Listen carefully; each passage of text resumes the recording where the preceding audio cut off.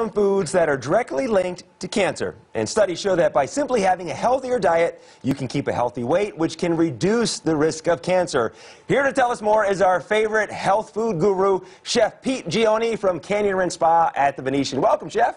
Thank you, sir. So October is Breast Cancer Awareness Month. What are some, when you change your diet, you can really affect the body. What are we looking at? You can. Food will help you in 3 ways, and when we look at the realistic statistics, 1.6 million people will be diagnosed with cancer this year alone. It's 1 in 2 men, one of us, 1 in 3 women. So the statistics are crazy, and what food can do is it can help those free-floating cells that are already in your body to help them die off before they even settle in and be able to reproduce.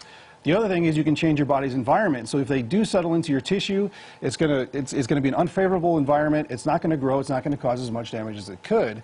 And the last thing is that if you eat a clean diet full of anti-inflammatories, it's going to help your body be more receptive to medical treatment, and you'll recover faster. Now let's talk about some of these foods here that you have here in front of us, and what's the benefit of eating them right here? We have some tomatoes there. No, sorry, we have some onions down there. What do you have down here? So onions and garlic are at the top of the list for anything from brain cancer to lung cancer to other internal cancers that really are strong, effective fighters. And then if you add things like tomatoes, and cooked tomatoes, fresh tomatoes, cabbage is another one. Now, why is it tomatoes? I think tomatoes are healthy, but why do I want to do cooked tomatoes? So tomatoes are great. So if you compare a fresh tomato to a potato chip, the tomato is always going to be better. But to make it go from good to great, if you cook it, you release that lycopene.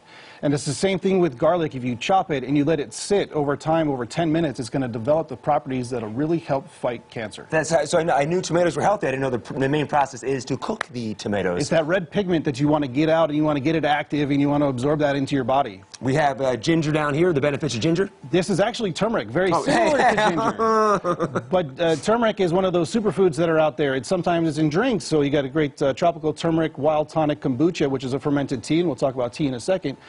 But the benefits of turmeric are huge anti-inflammatory, but mixing it with a little bit of black pepper makes it 2,000 times more absorbable by your body. That is amazing. So if you put that into a juice, put some cracked pepper. If you're taking a supplement, you could take a peppercorn just like a pill and swallow it all together, and it's going to be that much more absorbable. It's going to enhance it that much. Absolutely. Okay, we're about less than a minute here. Let's talk about the drink here. Sure. So green tea is a huge, it directly fights those cancer cells, and it can really help your case. And if you want to prevent it, just drink it ahead of time.